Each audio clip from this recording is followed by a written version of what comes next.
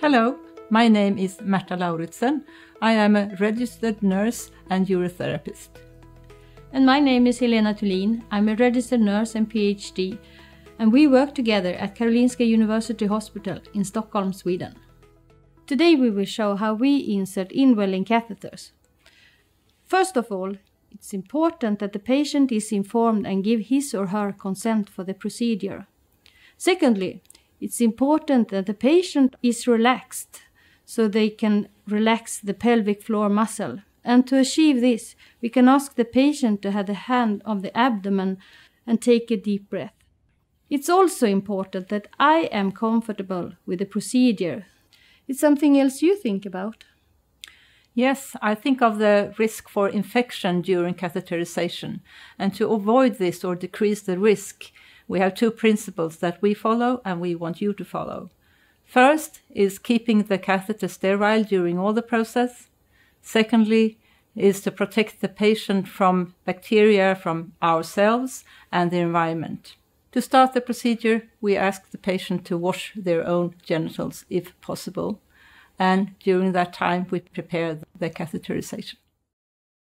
It is important to consider your own hygiene, so make sure you have antiseptics at hand, as well as plastic apron, and that you apply basic hygiene procedures.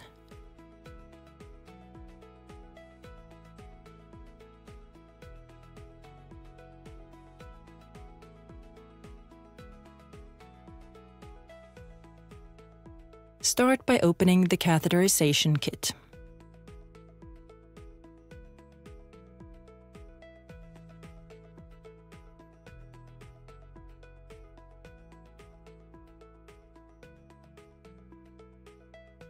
First you will find the sterile gloves, but you can put them aside for now.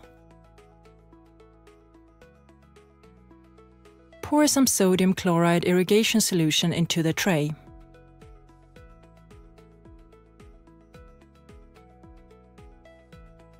Remove the catheter from its packaging while carefully keeping its sterility and place it on the sterile field.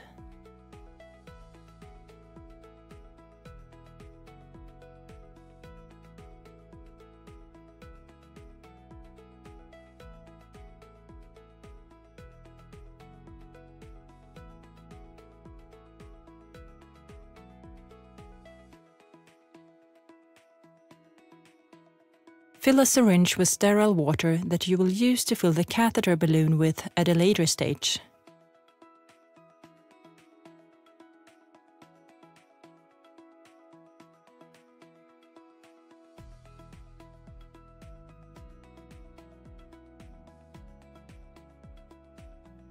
Only now put on the sterile gloves.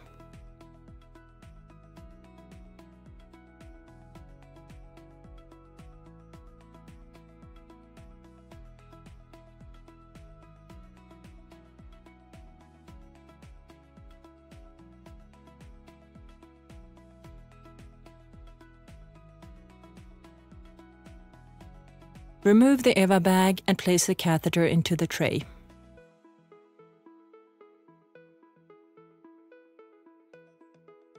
Prepare the anesthetic catheter gel syringe.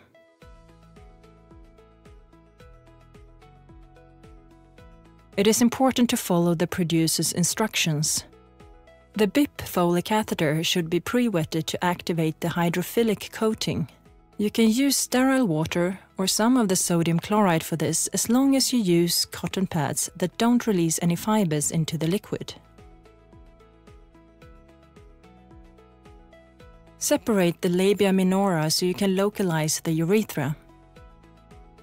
Remember that this hand is not sterile anymore after touching the patient. Using your sterile forceps, carefully clean the area to avoid any hairs, textile fibers, or other particles to enter with the new catheter.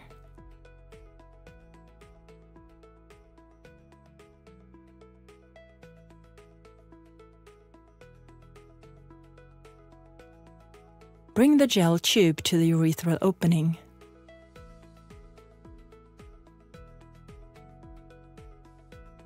If you find it difficult to localize, you can put a string of gel from the clitoris towards the vagina.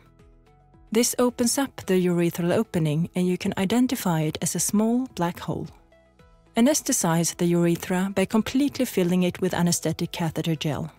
Use 1 gram gel per centimeter urethra, meaning that for a woman you need approximately 5 to 10 gram gel. Sometimes the patient might feel a slight stinging just after the gel is used.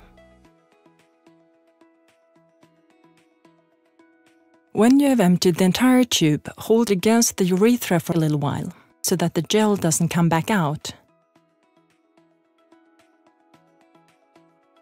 Use your sterile hand to insert the catheter into the urethra. This shouldn't hurt.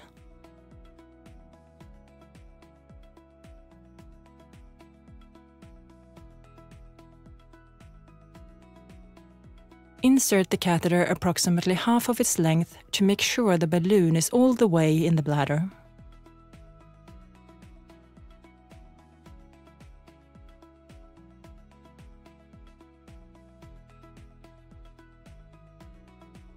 Get some urine in exchange before you fill the catheter balloon with the fluid and precise amount that the catheter producer recommends.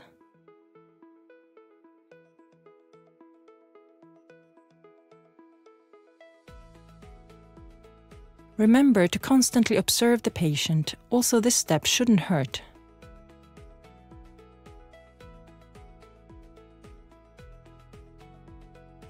After you have completed this procedure, make sure the catheter is positioned correctly and can move freely.